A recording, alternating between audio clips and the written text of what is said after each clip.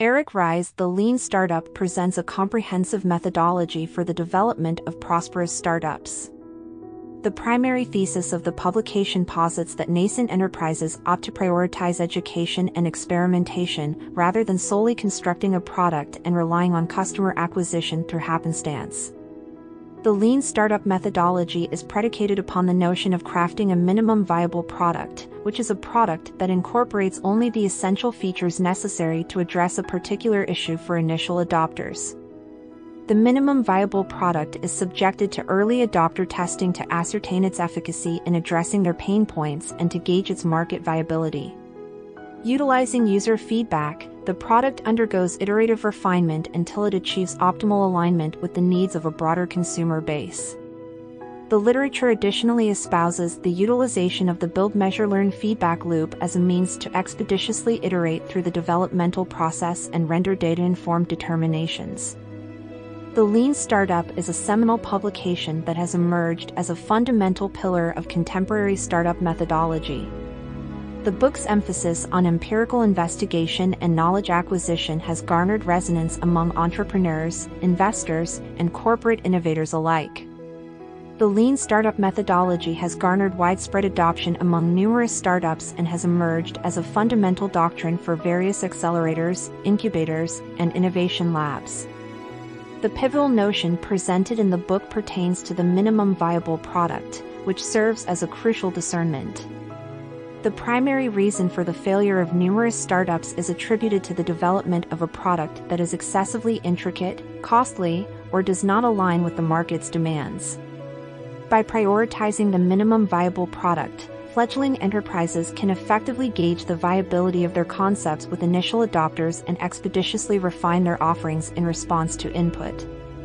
The implementation of this strategy enables nascent ventures to mitigate risk, optimize resource allocation, and maintain a customer-centric approach.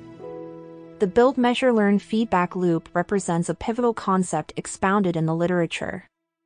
The iterative process of ideation, experimentation, data analysis, and knowledge acquisition is fostered by this feedback loop, which incentivizes startups to expediently develop and assess their concepts. This methodology enables nascent enterprises to circumvent the drawbacks of conventional product development, wherein a considerable amount of time, sometimes spanning over several months or years, is expended in constructing a product prior to its validation by the target audience. The implementation of the build, measure, learn feedback loop enables startups to make informed decisions based on empirical evidence, leading to rapid iteration and decreased development time and expenses. The segment pertaining to innovation accounting within the book is notably intriguing. The proposed framework presents a systematic approach to quantifying the advancement of a nascent enterprise and ascertaining its alignment with predetermined objectives. The fundamental principles of innovation accounting revolve around three pivotal metrics, namely the baseline, innovation accounting metrics, and the pivot. The baseline represents the initial stage of the startup, signifying the present condition of the enterprise. The innovation accounting metrics serve as a quantifiable means to gauge the startup's advancement towards its objectives, encompassing key performance indicators such as customer acquisition, retention, and revenue. The pivot represents a calculated and deliberate shift in the firm's trajectory, informed by the empirical insights gleaned from the innovation accounting metrics. Through the implementation of innovation accounting, startups can leverage empirical data to make informed decisions and maintain a steadfast commitment to their objectives. The book highlights the crucial notion of validated learning. The process of validated learning entails the formulation of a hypothesis, followed by the design and execution of an experiment to test the hypothesis, with the subsequent measurement and analysis of the results obtained.